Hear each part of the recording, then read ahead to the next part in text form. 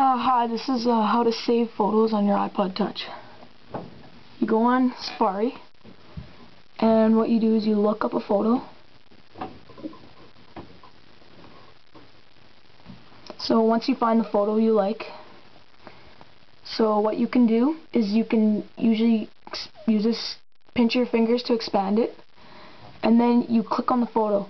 And when you hold it for about 2 seconds, their little pop-up thing will come up and say cancel or save photo or save image. You click save image and it automatically adds it to your library.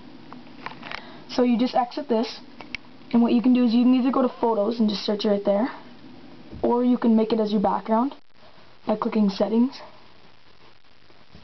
and then you go to general, and then you go to wallpaper, and then now near the top there'll be a little setting called wallpaper.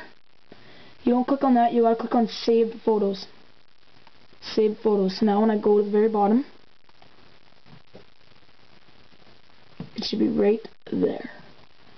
I click on it, there it is. Now I can just click set wallpaper, and now that's my image. So now what happens when I turn it off and turn it back on, that will be my startup image.